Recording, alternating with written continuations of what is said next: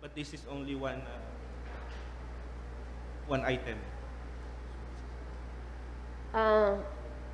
Isa pang tanong, just in case merong legal ano ang SP with the executive, ano ang position ng legal officer? That is the predicament of the legal office, Madam, because I am a legal officer of the whole provincial government. Yeah, I know. So that every time there is an issue, a legal issue between the executive and the legislative department, of course, we are put in the middle of things. So, as I said, I am the legal officer of the provincial government of Occidental Mindoro. Middle daw, middle. Mr. Chair. Di ba po tapos? What's the question, ma'am?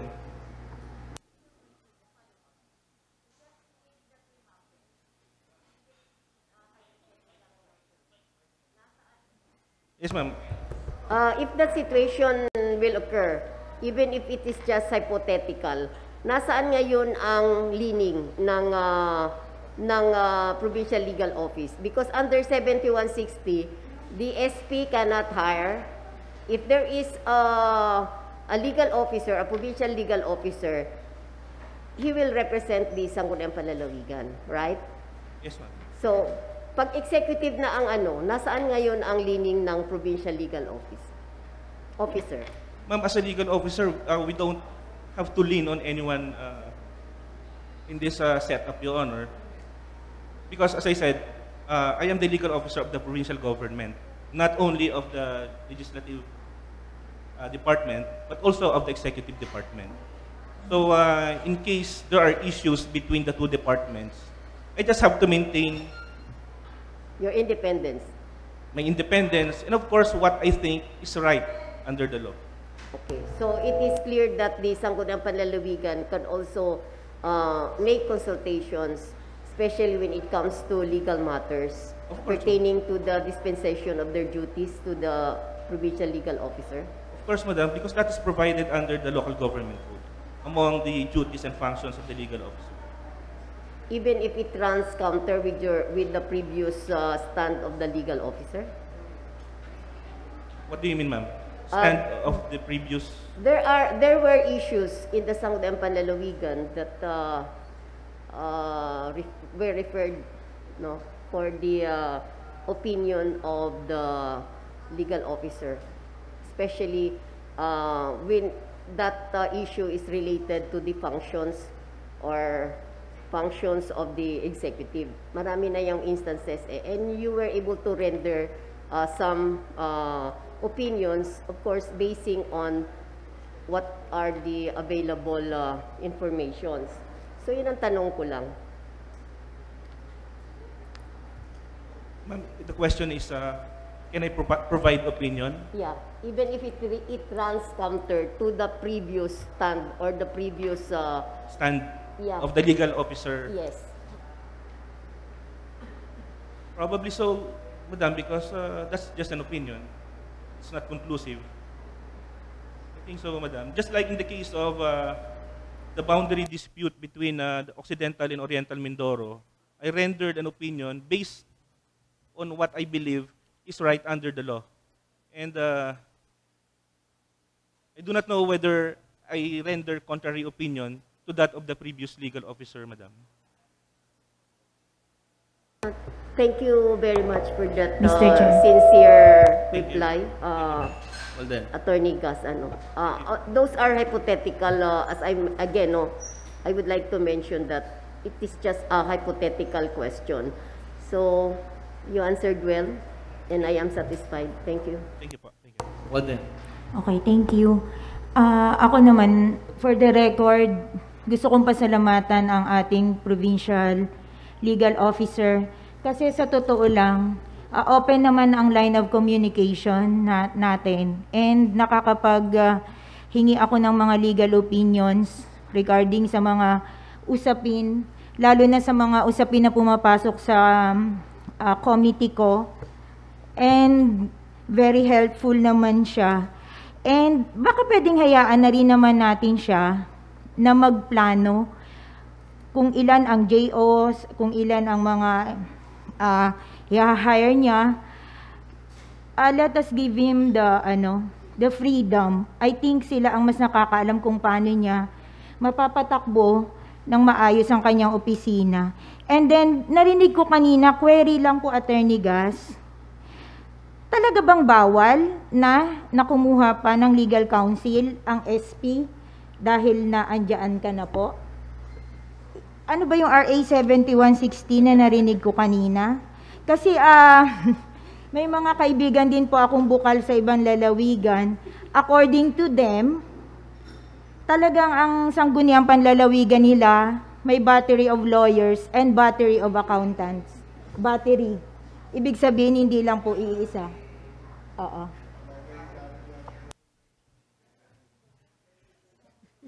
So the question is kung bawal po mag-hire ng lawyers ang Sangguniang? Parang may nasabi bang ganun kanina? Parang may narinig ako na nasabi di Bukal Sonia, sabi niya, di ba tita? Oo, kasi sabi Master niya, is the bawal na provincial raw legal officer. Kasi siya ang magre-represent ng all whatever na issues legally ng Sangguniang Panlalawigan and the rest. Di ba? Nasa provision yan eh. Kaya gusto ko pong tanungin kung bawal na ba talaga kaming mag-hire ng legal attorneys or legal counsel ng SP dahil nahandyaan ka na? No, ang ina natin yun Ano po? is to represent. Pag consultancy, walang problema, di ba? We can hire batteries of lawyers siguro pag consultancy service. But when you represent, sa korte siguro, pag representation na sa when the legal officer is available, ibig sabihin may position na legal officer, the legal officer is the will represent the SP. Tama po ba yan, Attorney Gas? I think we have to make some definition of functions.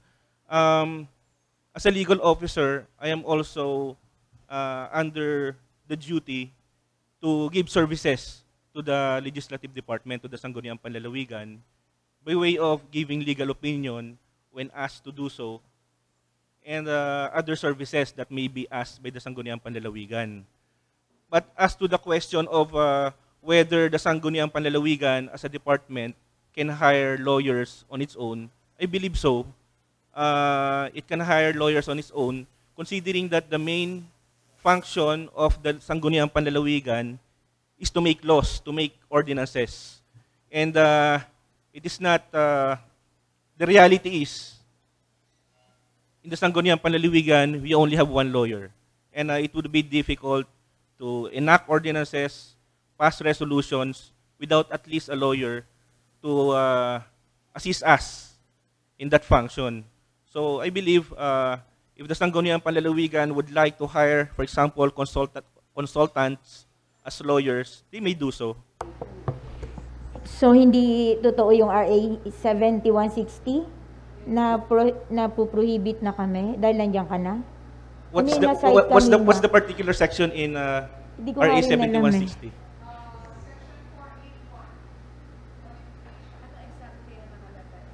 Oo nga. Baka pwedeng maklarify lang tayo. Gusto ko lang. Mike po, Mike. It's in section 481, number 3, paragraph I. What does it say? Section 481, qualification, terms, and powers and duties for the legal officer. Number 3, in addition to the foregoing duties and function, the legal officer shall, paragraph 1, represent the local government in all civil actions and special proceedings wherein local government unit, any official thereof, in his official capacity, is a party, provided that all that in action or proceedings where a component or municipality is party adverse to the provincial government or to any other municipality, a special legal officer may be employed to represent the adverse party. Yeah. Precisely, ma'am. That's correct. Pero parang walang impediment naman. With my That's correct. Because when the party involves the local government, the provincial government, it is the legal officer who has the authority to represent the provincial government in courts, government agencies, and other quasi-judicial bodies. In fact, there are several decisions by the Supreme Court that LGUs cannot hire private lawyers when it comes to court representation, as long as there is a legal officer in that particular local government unit. But That's what I'm pointing out. yes, when it comes to legal representation in courts, Yes, it is the provincial. legal representation, Yes. but the legislative can hire consultants Yes, that's why. to craft the ordinances or whatever mga legal na ano na Pwede. gusto pa nila itanong pa, madagdagan pa yung knowledge nila. But when it comes to representation in court, it is the legal office. Binabawalan na mag-hire ng private lawyer to defend, let's say, the Sangguniang Panlalawigan and issues. Yan inalagay sa court. Pag available ang PLO, Provincial Legal Officer, ang legal officer muna. When I was mayor, we have also a case, no? And pag nag-hire kami ng private, it is to be paid by personal funds ng mayor. Kasi available ang provincial prosecutor, Yes. and there is the provincial legal officer pa. So dalawa yung option ng municipal LGUs para matulungan sila to be represented properly in court. Kaya bawal mag-hire kami ng private lawyer to defend us in court. That's why I said earlier, Madam, there has to be a delineation. We have to make some distinction between the provincial legal officer and the consultant or legal consultant to be hired by the Sangguniang Panlalawigan. Because when it comes to legal representation in court, only the provincial legal officer can represent the local government unit. It is not the private lawyer. No. But I think when it comes to the function of the Sangguniang Panlalawigan, especially in making laws, ordinances, they can hire a private lawyer for that particular function. Yes, at saka po, attorney, ang pinag-uusapan kanina is not really representation in the courts. Pinag-uusapan kanina paghingi ng legal opinions. At nagkaroon ako ng impression na habang pinapakinggan ko sila na parang hindi kami pwedeng kumuha ng ibang abogado dahil nahandyan ka naman sa mga legal opinions. So yun naman ang tinatanong ko lang kung may impediment for us to do so. So yun naman pala, ikaw ang mag-represent in the courts. Yes, yun lang naman po din ang gusto kong i-clarify dito. Thank you. Mr. Chair.